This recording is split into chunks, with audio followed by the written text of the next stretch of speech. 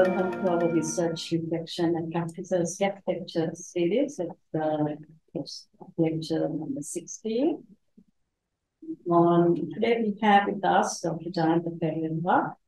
He was the former principal safeguard policy specialist at the Asian Development Bank. We warmly welcome him to today's lecture, which is on resettlement, livelihood, restoration and poverty, some international experiences. So let me give a small introduction about Dr. Perera. He is a development anthropologist and a fellow of the Royal Anthropological Institute in London.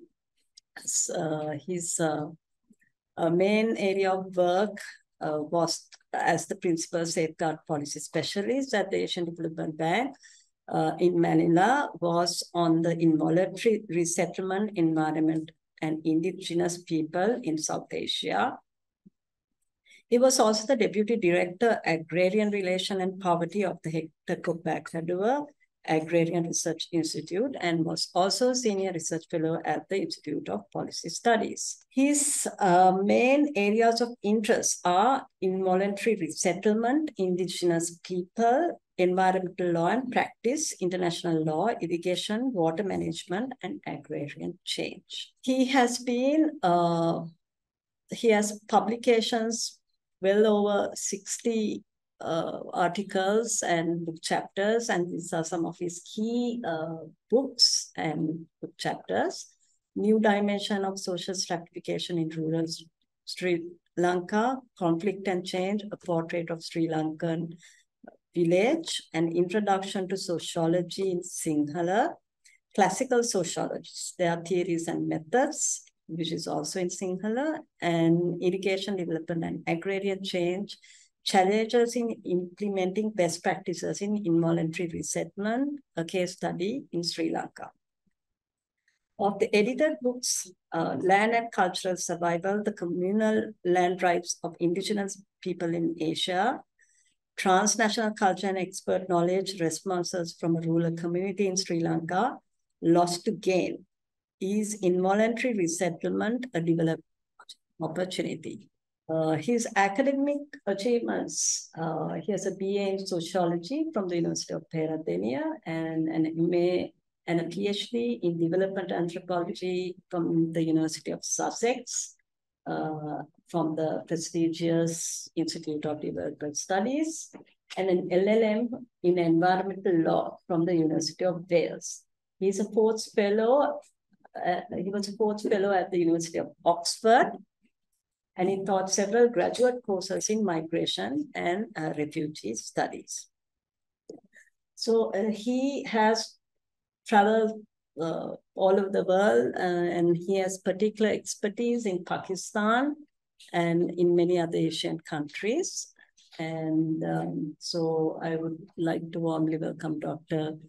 Perera to deliver his lecture on resettlement, livelihood, restoration, and poverty, looking at some international experiences. Thank you. Thank you very much for that kind introduction. In this first slide, what I want to show you is this resettlement, poverty, and livelihood. These are not single shot, but cyclical processes. If you read the resettlement literature, you hardly find the word displacement, simply because the resettlement policy and practice, as well as laws, are geared to deal with consequences of displacement, and it's much easier than dealing with displacement per se. That's the basic point. So actually, resettlement is a second stage. It starts with the displacement, that is physical or economic, or both. Then resettlement is a recovery, and it can happen with or without relocation. And there will be certain uncertainties built in. They are the pre-displacement. You have uncertainties. Sometimes people wait 5, 6, 7, 10, 15 years on the rumors that their land will be acquired, but nothing happened. So they waited, and the government won't do anything in that area because saying pretty soon that area will be developed under another project and so on. There are so many uncertainties. Then the resettlement time also people have problems of income. Then post-resettlement people are worried about their children and the next generation. So there are all step by step building into vulnerability. People are becoming more and more vulnerable when they move from displacement to resettlement and post-resettlement eras. I'm talking about sometimes 15 years to 20 years period according to some calculations. So normality means when people start to take part in social, economic, and political activities in the areas, and it can start as early as within 2 years or after 10 years. When we talk about environment and social sustainability, these are very well-known words, but very few people would understand the importance of that in the area of safeguards. I must say that safeguards are about sustainability. It could be environmental sustainability, or it could be social sustainability of the people and the individual who got affected. So we say environment and social policy area, we talk about safeguards as the cornerstone of green economic growth. That means it protect the environment for future generations and biodiversity. Then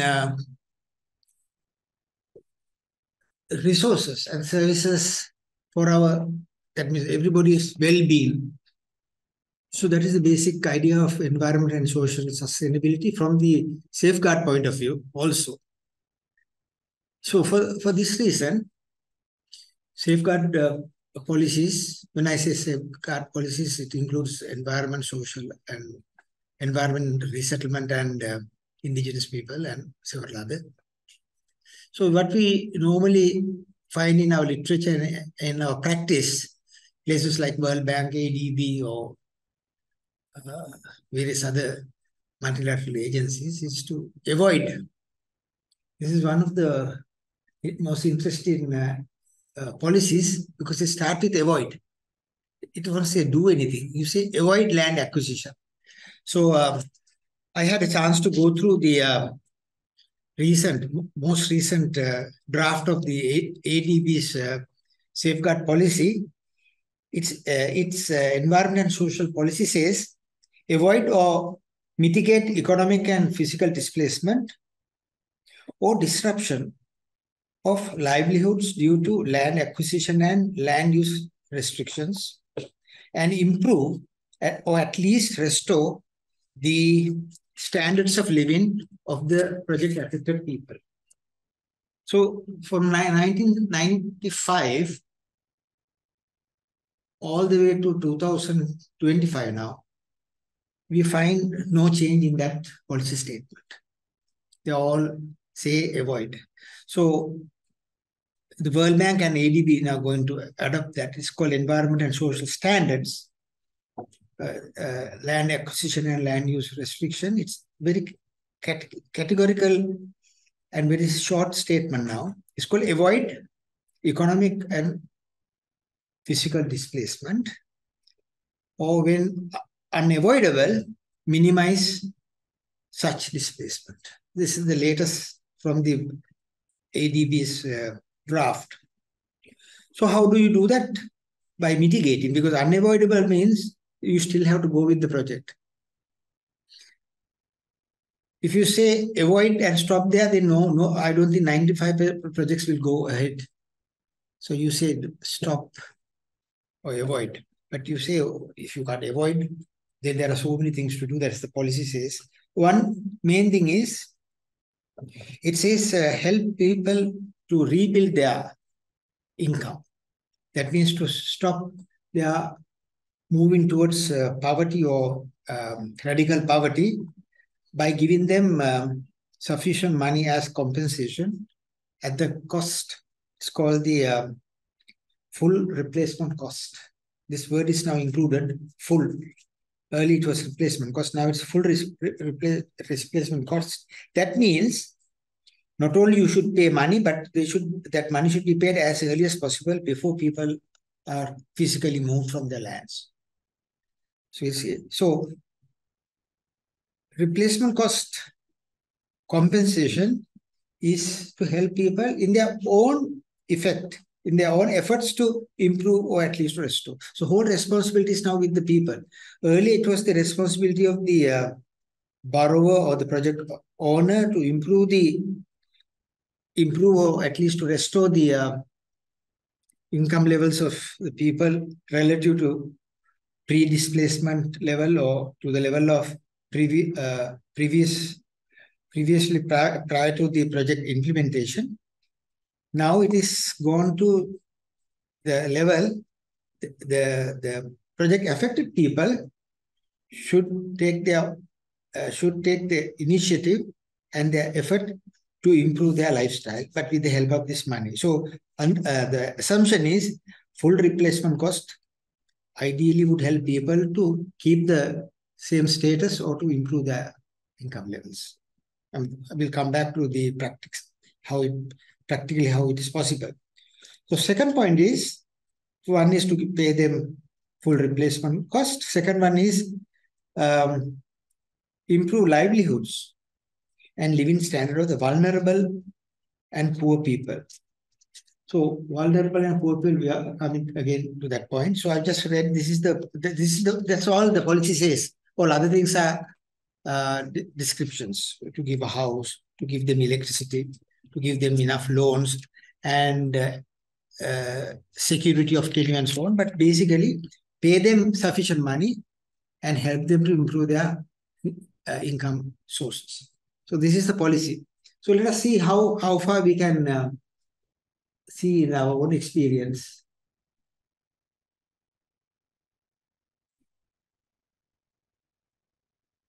So I read that earlier. So compensation at full replacement cost, and this one we discuss. Here, improve livelihood, living condition of disadvantaged and vulnerable people. Improve is only for disadvantaged and vulnerable people. Very difficult to define the word vulnerable and the poor. Disadvantaged and poor is very difficult to define. So only in that case, the policy says their life chances or living standards or income should be improved by adequate housing, essential services, and skill training. Now we see the debate at the moment. So the basic principle, whether it's World Bank, ADB, or European Development Bank, they say ensure the non-poor would not become poor because of the land acquisition and land utilization restrictions. Second, its point is avoid the poor becoming poorer. The third is emphasis is on income restoration, not on improvement. So the World Bank, OED, as early as 1998, raised this issue with the Board of Governors, saying, why do you want to restrict the improvement only to the vulnerable and poor? Because a project is meant for primary beneficiaries, that is everybody. If everybody is going to be the primary beneficiaries, why do you avoid this long-term objective of improvement of productivity, better living standards, and keep it only for the disadvantaged and vulnerable? Why not for the all project affected people? This is a debate going on even now. So World Bank management in 1999 reasserted income restoration is the minimum benchmark for a successful resettlement. It is a cardinal principle now. The ADB in 2023 still stick to the same principle, because nobody would like to put income restoration is the minimum.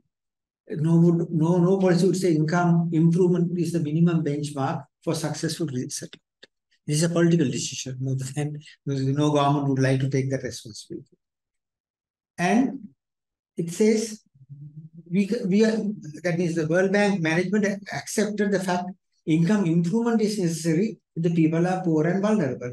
But if you go to the field and see, check what is happening, there is no big difference between these two groups. Not very well demarcated relationship between these two people. They are more or less the same. So because of this distinction, restoration for all affected people, improvement for only the poor and the vulnerable, there are some issues. I'll just read rapidly. One is as I said earlier, defining the poor and the vulnerable is difficult. Full replacement cost, does it cover all losses or it is only for the land losses? That question is not well addressed in the policies. Then additional assistance to poor vulnerable. Is it a part of replacement cost or it is an additional grant? There are different shades of interpretation of that issue. Then the difference between replacement and market values. In Sri Lankan government and India always argue this matter. In the law, in our Land Acquisition Act law, market value is what matters, not the replacement. Because replacement value does not make any sense. It is a subjective statement according to them. As a result, there's hesitation to use replacement cost in official documents. And they prefer to use the market value. And replacement actually goes beyond the cash compensation to include the income restoration also, but that's from the bank's point of view, but governments are reluctant to go that far. So one major argument against the replacement cost is it is difficult to find similar land if the land is acquired. When the land is acquired, if you are going to give replacement land, that is difficult. Or property you can't find, especially in urban areas. No land available to replace. So why should we put replacement cost? It varies because land price speculation, all sort of arrangements. Therefore, you can't pin down and say this is the value of the land. So it's difficult to go for the. So what really matters is even the World Bank today stick to this the distinction between the income restoration and income improvement. It's such a small thing, but in the field, it makes a huge difference in planners and people who implement them. So as early as 2001, in Sri Lanka, we have what's called the resettlement and poverty reduction. For the purpose of resettlement and poverty reduction, we have National Involuntary Resettlement Policy 2001. It never became a law, but it is pretty powerful document. And ADB found, and the World Bank also found, it is sufficient document to reflect their safeguard policies in the area of resettlement. So the principles are very aspirational. That means equitable and fair manner. These are good wishes, but very difficult to pin down and explain. But all should be treated equitable and fair manner. So PAPs mean project affected people. PAPs are not impoverished because of the land acquisition. It doesn't make any sense because then you should apply avoid concept. If you apply avoid, if unavoidable, do these things, impoverishment because of land acquisition cannot be achieved anywhere in the world so far. And again, a very innovative thing about the policy was establishment of Land Acquisition and Resettlement Committee, LARC. It looked into various aspects of people's life. That's the most important thing because people were very happy to get more assistance in different forms, not necessarily large sum of money. They like to get a piece of land, they like to get help in home gardening or educating their children and so on. So that sort of arrangement you can find in these committees established under NIRP. So if you go to Southern Transport Development Project, highway project, I can give you a good example there. Calculation of statutory compensation was decided according to the government rules and regulations by the land valuer. Then, according to the law, you can't pay anything officially under statutory compensation other than statutory compensation. But they, with the cabinet approval in 2001, under the NIRP, that is National Involuntary Resettlement Policy, they determined some ex gratia payments under LARC through consultations. I'll come to that. What are those payments? Then payment of cash compensation to a state commercial bank account for each family, keeping husband and wife both as the account holders. So those are the powerful improvements in Sri Lankan resettlement history, thanks to the policy. So let us go and see what is happening there.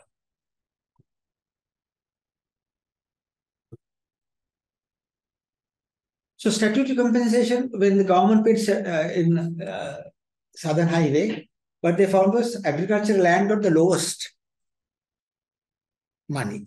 And 70% of people who were affected in the project area were farmers. So they got the lowest. Homesteads, people who had Perera trees and rubber and sort of small scale things, they got highest. But it is negligible if you compare with what agricultural landowners got. Then LARC, as I said, that committee started to check how to give these people more money.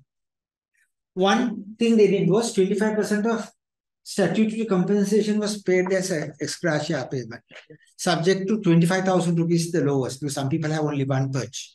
But still, each family affected got 25,000 rupees at least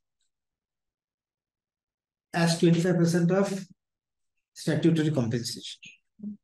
You understand that? So they got the legal amount and get another 25% more. Then, to encourage people to go out of the area because of land pressure, each family was offered 100,000 rupees. It's a lot of money that time, 2001.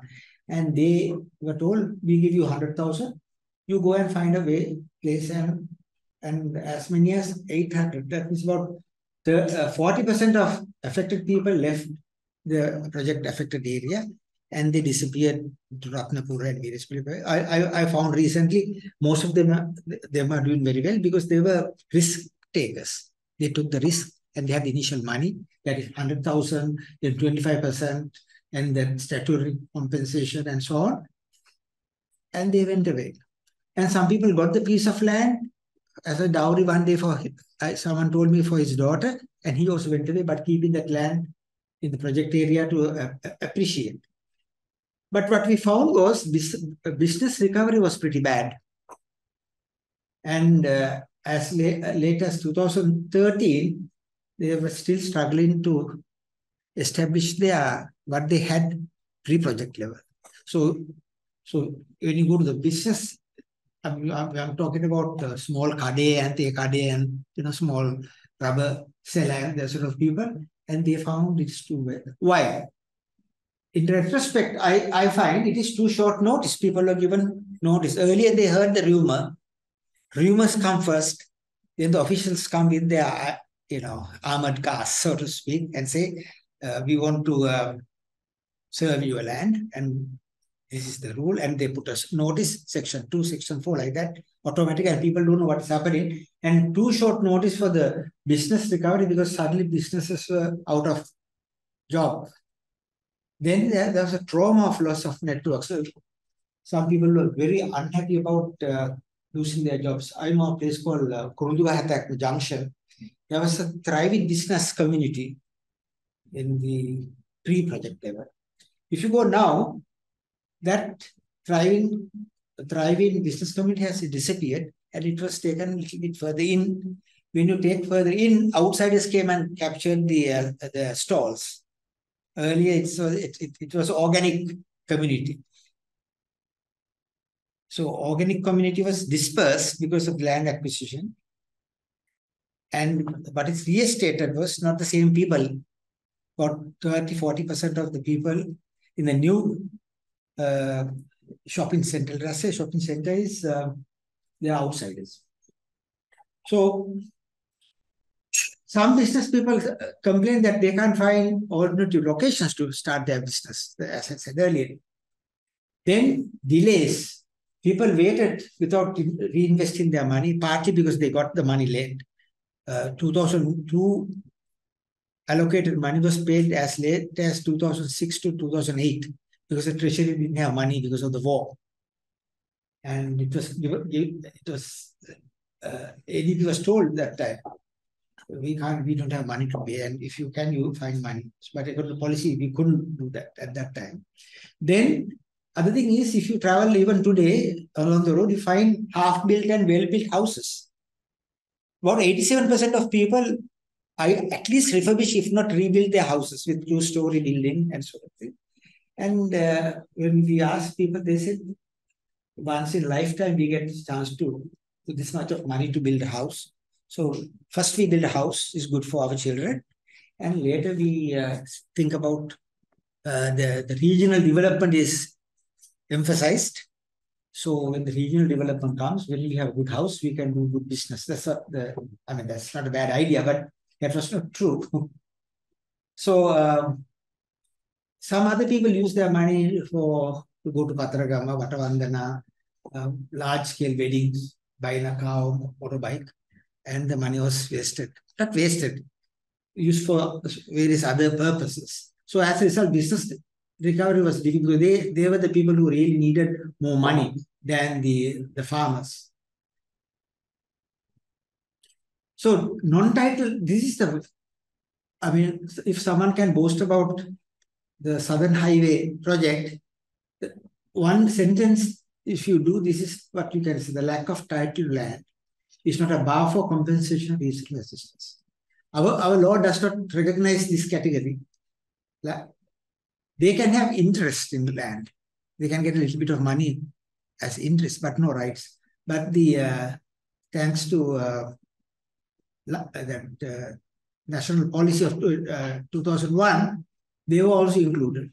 So what did they get? For the land improvement, they were paid. Their structures were damaged or lost, they were paid. And livelihood, source of income, let us say they were cinnamon peelers or beedi wrappers or like that, and they were paid some money.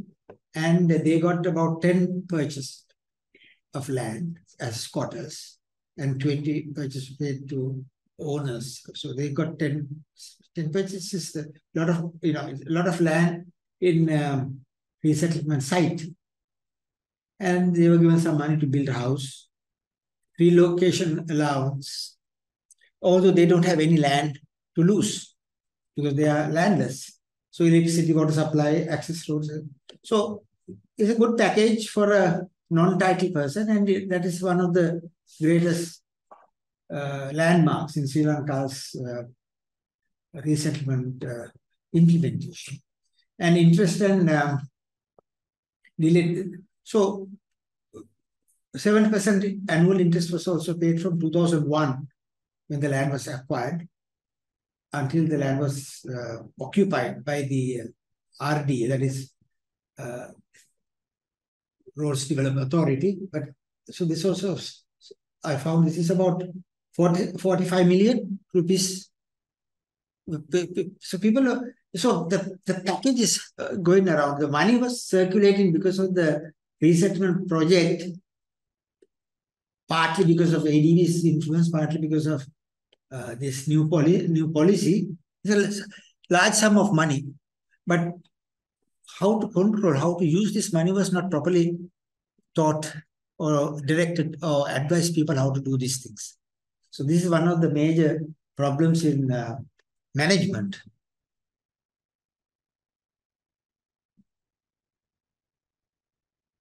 So the question is, I would like to spend some time because this is the area we were, very thorough. that means not the statutory, but the other packages, ex gratia packages, did they actually restore or improve the household income? In other words, whether the poor remains poor without becoming poorer, and the poor has become non-poor. That's the in the jargon of poverty studies. Poor didn't become poorer, and the poorest actually become radical poor. Like that, so many steps you can see. But here, the blanket statement is incomes decrease against pre-acquisition levels. It's with statistics, it's just proven. That is, people's income went down. So it's a much bigger failure, although we talk about various things. Main reason was 70% of acquired land is cultivated land, and people got very little land. And it was taken, they got few thousand rupees, and they didn't have enough money to buy new cultivated land. And they didn't like to move to other areas. That means employment, because there were no other proper jobs. They were farmers. So they said, we don't know anything. So 70, that is a large number, more than 2/3 of people who are not the recipient of this the attractive packages. That's one point. So loss of paddy land actually increased the vulnerability and the food insecurity. This was somehow neglected in our studies. Very few.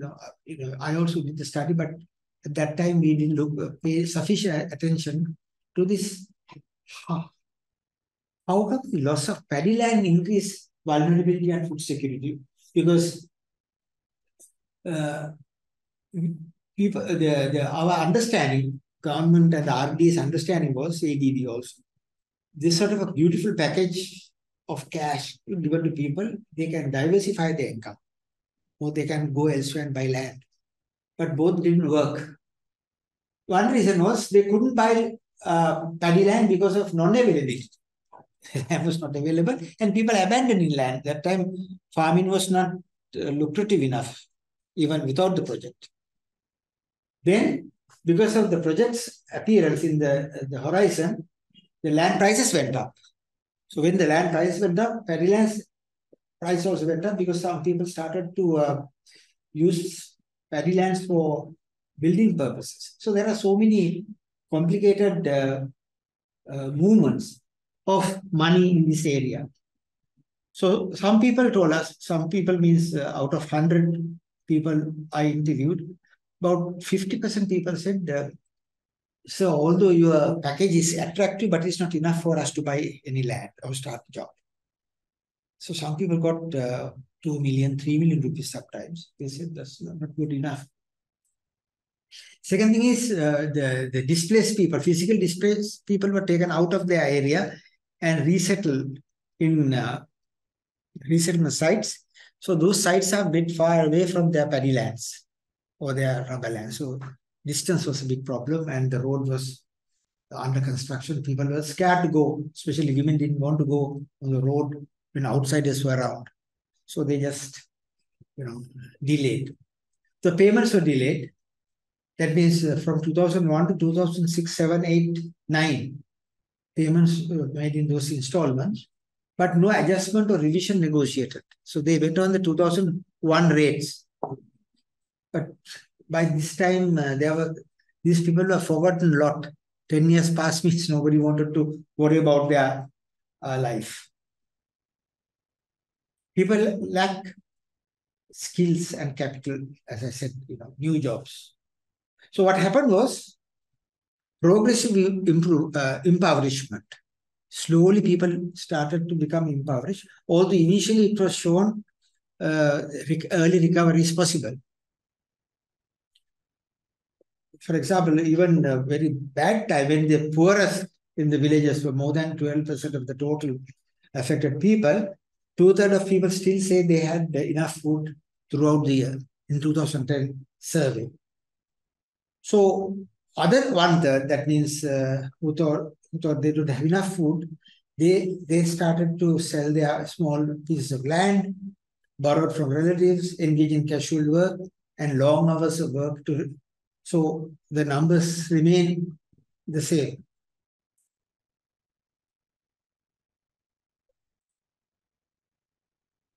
But 2002, SEPA did a study, and it found 2/3 of affected families were on the recovery path. This is the basic finding of the report. I don't dispute that because this is what people felt. They thought the Messiah's arrival is almost there. They will be redeemed by someone because the project is moving and war is going to be over, this and that, and they expected they would get better deal. Then another finding was 30% of cash crop farmers who cultivated, cinnamon and other things, they were in 2008 they were worse off. So you see these are large numbers, actual based on research, not hearsay. And as a result, what we can see is a definite drop in productivity related to all crops, especially in rice, as I said earlier. Why? One was the road network obstructed drainage, irrigation, and transport. All over the place, people were talking about we can approach our land by the road because a lot of things are happening, and the heavy machinery destroyed our drainage, and transport is difficult. We can't go to the other side of the road. There are no way to cross work sites, and uncertainty. They don't know what is happening in that area. And the presence of outsiders, heavy machinery, people are very worried. There was some other informal economy developed, providing illicit liquor and all sorts of nefarious activities. The communities got fragmented. One group, part of the village was this side, other part of the village other side, or people are completely removed to a resettlement site, and so on. People suddenly found they are not cohesive communities. And then the distrust, anger, jealousies all built up. So there are 32 resettlement sites, and in each resettlement site, for a landowner who lost land, was given 20 pets. Then, although you have a small home garden, there was no common land for children to play or to dry their paddy and so on. They are drastically curtailed. So people had to think about new ways of living. Then access to other communities also badly affected, as I said earlier.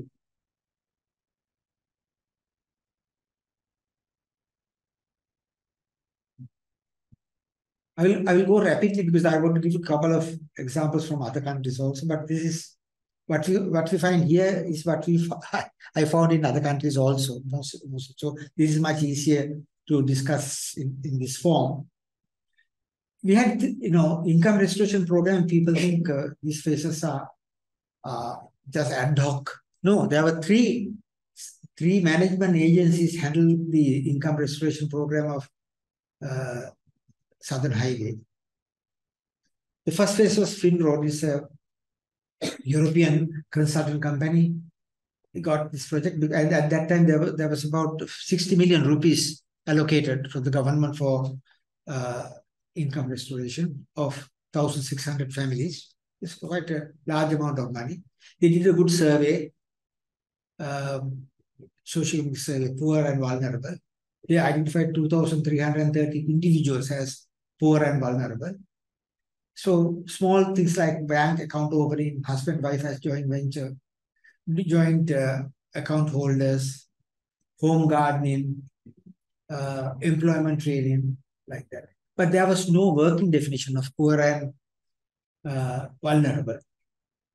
And the delays, as we discussed earlier. And RD, that is the Road Development Authority, has no knowledge about income restoration project or activities because that is not their priority. Many engineers told me, look, first we have to build the road, then we talk about poverty and poverty alleviation program. We are not interested. We can get money from the treasury for that matter. So planning. So these fellows, people already started to move out of their land, but only 2007 the field road consultants managed to go there and to think about what is happening. And then people reported to ADB CRP, that is the Compliance Review Panel. They are not getting their compensation and income restoration program. So government ready-made answer was not enough money. Phase 2, another Saro there, it's called seeds. Seeds started doing. It was interesting action, but it talked too much about peace, equity, the need for working with others. That sort of more aspirational work rather than trying to train people in some jobs. Some people, some young people told me a couple of places that egolo baila about compassion and peace. We don't want compassion and peace. We need skills to learn and to earn a living. So, but at the same time, I remember people were expected to benefit from the regional development programs, not from household level handovers.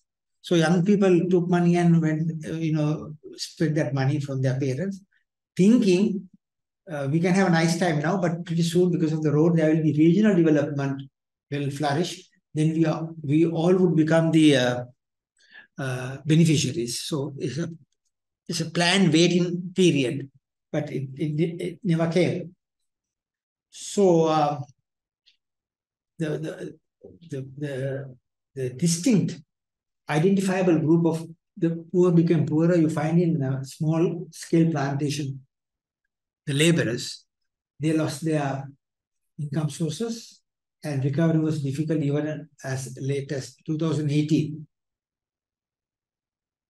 So then government felt the seed is not a good thing to do. So PMU of the project, that is a project management unit, conducted a survey to see the seeds counting of the poor. And it revised it. It said, nearly 77% of the people, the seed identified as poor households were not poor. It's an error.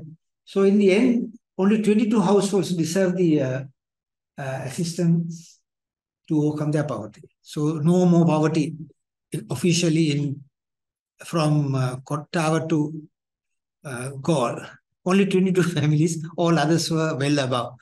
So, but what the RDF forgot was in 2002, the poverty index checked to 3,000 rupees per family. That means at that time, official poverty line was about 1,500. So it was multiplied by 2, 3,000 as the threshold of poverty. But the same 3,000 increased to 6,000 by 2008. So we have to take 2008 amount as the basis for discussion. But some people who did the surveys, and they wrote reports also, they say, no, we should take 3,000 because that's the policy says. Actually, there was a policy error there. And this was recently corrected and say you have to take the current status, not the old status. So you can see how widely these things, we had a lot of money, peoples, specialists, foreign specialists, local consultants, all these things generated a lot of money for work, but they didn't generate enough money to eradicate poverty or to minimize poverty. That's the basic problem. Millions were spent. Who expected someone to go and talk about compassion and peace to these people? I mean, there's no meaning. But the argument was no. Those are very important things. Otherwise, people, how to develop the cohesion of the society, the integrity of the society. These things were more important. But they spent the money. And people waited this regional development to come. It's a widespread, because we did a 100 individual socio-economic survey, and nearly 77, 78, almost 80% people said we are waiting for the regional development and the rapid access all the way to Gaul and then to Madara to help us to recover from our chronic poverty. So 10 years later, we asked we asked people 100 respondents. This is the results we got. Better houses with better facilities, 87%, as I said earlier. They are very happy with the housing because this is where the money went.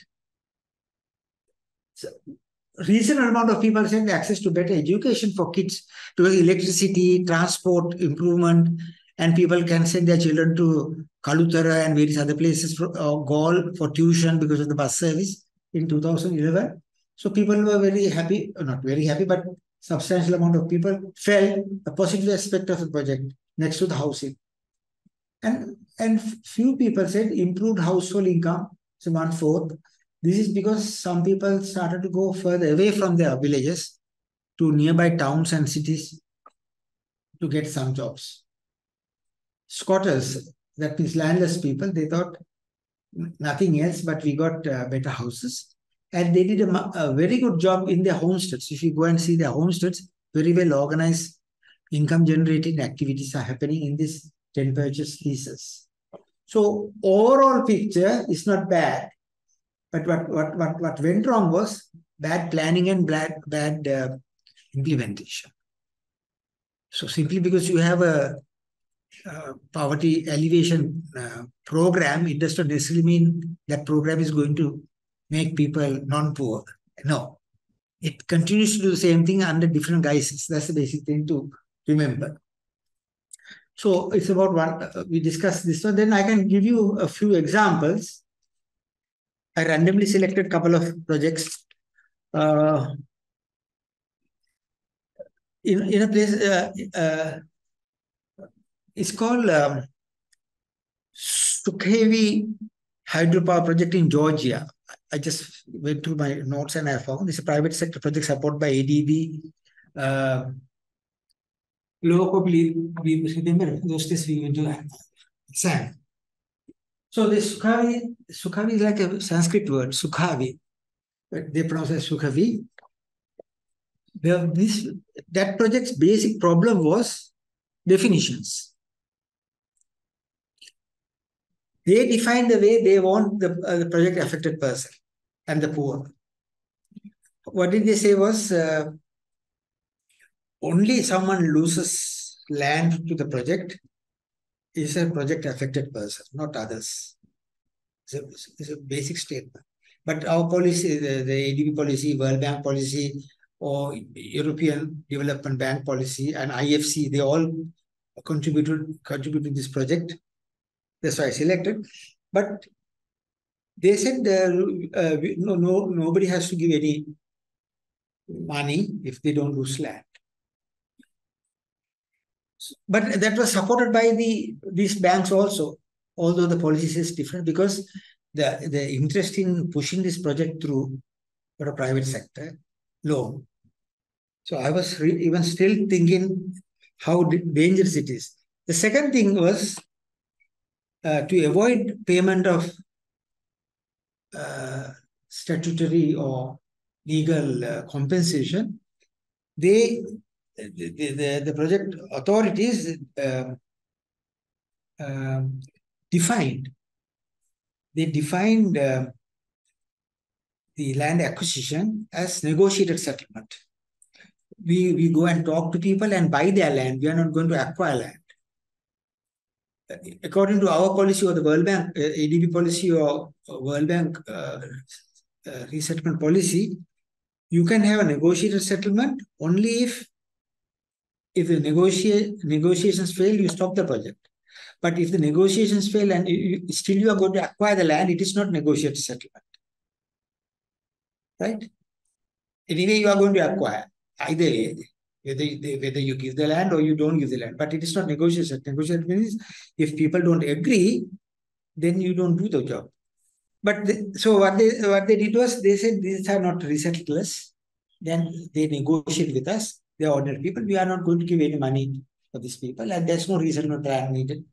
So then the donor said, you prepare resettlement plan. They got top class company, a British company, to write the resettlement plan in 4 volumes. One of the best plans, but not implemented. Because they said, if you want the plans, here are the plans. But we are not going to do that because our understanding is these people are not resettlers. Even today, that's the argument. People went to various agencies, but they're still trying to fight. And I happened to be one of the consultants at that time. So that's why I got this information. And they said poverty reduction is not our concern. The project owner said poverty reduction is not our concern. And they got the people to sign an agreement saying, if, I mean, I can read that the word, the agreement between the borrower and the people was, if any damage done to the project by the people, and that damage should be paid, should be repaired by the people also. And we expect them to be honorable partners of this agreement. So all these things were loaded against these people. So if they went on a strike, they lose their land sometimes and they don't get anything. So it's it is very interesting concept. So income restoration, when we push for that, so they said there's something called income restoration. We can give you some money on what's called corporate social responsibility, CSR. So I can give you a couple of examples. Tuition fees for about 200 children. It's part of the CSR. Or small botanical garden, ecotourism, 3 community buses, training of street policemen, drainage program, supply of drinking water. But when you come to the home repairs and other things, they said no, because this is a tunnel. They were building a big tunnel across the river. So the vibration of the blasts affected the houses. They said, oh, these things happened before we came here also. Before the project began, also people's houses got damaged by the earthquakes, natural hazards, floods. But now also happening, but it's not, you can't put the blame on us. But this is where there's a legal statement in criminal law. Basically, the accused take the victim as he is. Let us say someone has a heart problem, and I go and slap him and he dies. I can't say he had the heart problem earlier. My slap was not the reason for his death. I take the man or the individual or the project as it is. So you can bring other external information into that. So we argued that true, earlier also these hazards were there, but now the hazards happening because of the tunneling as well as because of the natural hazards. Therefore, you must take the responsibility and consider them as affected people. No, they said no. Because since time immemorial, this area is earthquakes and flash floods and that sort of thing. So these are the negotiations actually happening in the field. So not only Sri Lanka, in many countries. And all the money shown in the resettlement plan as compensation was turned into CSR, that is corporate social responsibility. That means, so you kill 2 birds with 1 stone. People were told, we are not supposed to give you any compensation, but we give you some money in corporate responsibility. So we are good people, we are honorable people, and they conducted many resettlement related consultations. If you see the reports, every fortnight there was a meeting. Every month there was a report, half-year report of consultations. They are very interestingly recorded. But when you read the reports, you can arrive at two conclusions. There are reports. It is good enough sometimes for the donors. They have conducted their consultation. These reports are available. That is superficial level. But the true level is these consultations were used to confuse the people. They were told, we are not going to give you any money, but anyway, if you want any money, you come to us through your municipality, like that. So the consultation contents are not consultative. They are one-way stories. We don't give you money. Don't complain to World Bank or ADB. We don't think you have drinking water problems. So these are recorded. But if you see the records, it may be thousands of records of consultations. But consultation means not recording. Consultation means acting. The actions should be recorded, but there's not a single action recorded. So this is very stark example of doing things according to the need of the policy, but not getting any results. That's what I'm trying to emphasize. So they got NGOs, but NGOs were told, don't lead people to have strikes against us. If you have strike, we take the police and take action against you. So people also got, it's a peculiar situation in human mind. When you are tested against certain things, you accept it as normal.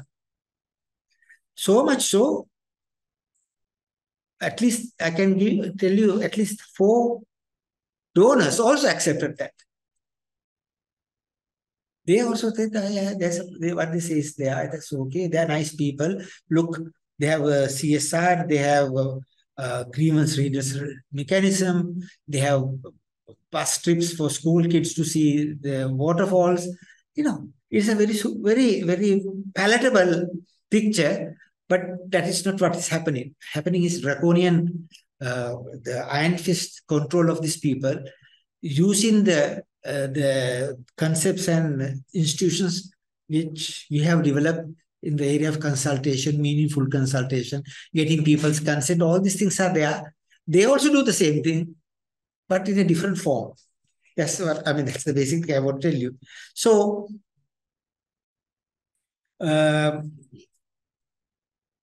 people are told, if you want to go and resettle, you go and resettle. We don't have money. Government can give you some money.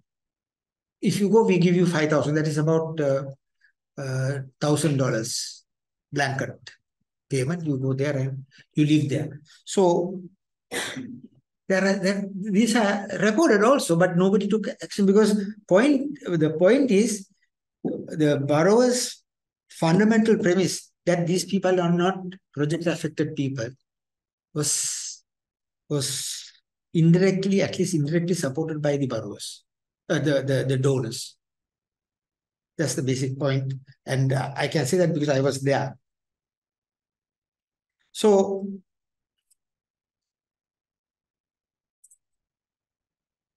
what about the development opportunities for these people? They were told this power is not for you. They were not going to get any electricity because of the hydropower project there. It is for the nation. So the nation, number one, and you are just the affected people, and you have to make this sacrifice for the benefit of the nation. That sort of ideological discussions also going through, and people just kept quiet. So see it's much better than this project if you read the documents. Very clearly prepared, and all the necessary requirements were met. But when you probe into that, which the banks didn't want to do, you find it is not what is happening. It is completely different storyline, which was used to get the loan through. Now, this is example of probably the borrower genuinely believed these people are not affected people, and there is no need to consider them as affected people. But they decided to move on with their own concept. So another project, because this is called the Tina River Hydropower Project in Solomon Islands in the Pacific. It's a completely different story because they were indigenous people. They had not only economic and social rights, they had cultural rights also. Now, in our policies, cultural rights are not part of the resettlement policy. It is part of the indigenous people policy. And that's the basic problem. So they don't own any land. It is a communal land. So the tribe owns the land, and tribe leaders, chiefs, they keep the kitty. Any money coming from the filling of forest and selling the timber to international logging agencies, that money goes to the kitty of the tribe leader. So he distributes the money and nobody knows. So these things cannot be handled with safeguard policies. The safeguard policy's fundamental assumption is it is dealing with private property. Acquisition means you take the property, your property I take, that's called acquisition. But if you're not the owner, I can't take from you, it's nobody's land. So what I'm trying to say is the safeguard policies of World Bank, ADB especially, are not applicable to countries where you find predominant land tenure is communal. Communal lands very difficult to apply because there's no acquisition from the people. And to whom can you pay the compensation? It's to the team, the captain, leader, boss, chief, those are the names. He or she would take the money. And they go according to their own calculations, it's not according to our calculations. So equal amount of payment, and these are not there. So to negotiate to acquire land, it's difficult because negotiations won't happen because people put the what's called the cultural rights. Cultural rights, and when you put the cultural rights saying this is our sacred land, this is where our secrets are kept. So if we are going to discuss with you in this place, we are going to tell our secrets to you, then from you, these secrets will be divulged to our enemies. So this is the argument. So consultations cannot be held the way we hold consultations here or in Sri Lanka or anywhere else, because they have their own suspicion, exclusion of people. We don't want to discuss with these people. So I'm trying to say these policies, they are very good in writing, but in different societies, they have their own way of. I'm not trying to say they're right or wrong, but I'm trying to say they're different from what we think. One is the private property concept. The second is compensation for whom. These things we don't know. And once I was told by one of the chiefs, you don't worry about land acquisition, this and that. Don't bring these issues. You build the road to the hydropower project because my people will follow my authority. So can we consider that as consultation and counsel? I don't think so. But in a sense, yes. So what really matters is to do a lot of field work and spend time with these people and trying to understand how they perceive their concepts like poverty, entitlements, ownership, the future. All these things we have to study very carefully to understand. Otherwise, what will happen is we will apply what we know, and we get bogged down with their own interpretations. So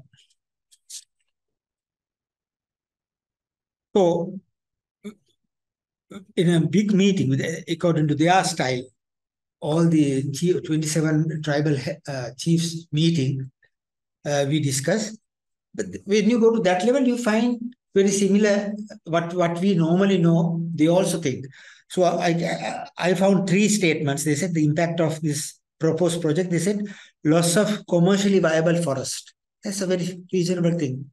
But that is very high level thinking. But lower level, they think you are going to stop me hunting in the area, okay, fishing in the field. But the chief's level, they said loss of commercially viable forest. The second impact was loss of non-timber forest resources, that is collection of fruits and hunting. Third thing was they said the infrastructure. At the moment, people can use the riverbank to approach their relatives and others, or go hunting or fishing. But if you are going to build a hydropower project, that access will be badly damaged. Now see, when you go, the negotiations were more informed, we tend to get sizable and more meaningful impacts that they also have. But if you stop at, they say you don't come here and I'll kill you next time if I see you in our territory. Is a very unsophisticated level of research. So research has to be in depth and with a lot of patience and time to identify how actually where we can stop. So now the project is going, but this TINA project in Solomon Islands, the World Bank and ADB co-financing it, and suddenly World Bank told us, ADB, that these people are indigenous people. Therefore, there is no need to prepare an indigenous people plan. Resettlement plan can take care of. At the DG's level, they were discussed and dropped. So actually, I prepared the tribal plan. I was paid for that, but it was never used because it's a decision arrived at with the support of the tribal people to consider them as ordinary people. That way, there will be a machinery to distribute millions of dollars, which are going to to be paid by the as part of the loan to pay for what's called the compensation. So compensation was created, ownership was created for the purpose of channeling the money. So I think at the end, when the project is over, people who are lying low now, they will bring their cultural rights again and say, you damage our sacred land, you damage where my God, where he lives his hilltop, and all these things will come. But at the moment, they are very quiet because everybody was told you will get some money, so let us go in. So in that sort of situation, consultation, consent, poverty alleviation, all these things are external concepts. So that's not very important. So I think we discussed nearly 1.5 hours. I'm very thankful for listening. Thank you very much for new insights and new thinking, and also new learning about the other countries. I think in this resettlement issue, like I know for a fact in Nepal, of course, they have a Maoist government, and you don't pay anything for it at all. So it's always a very sensitive area to work on. So thank you very much once again. And thank you all for joining. See you next time. Thank you very much. See you.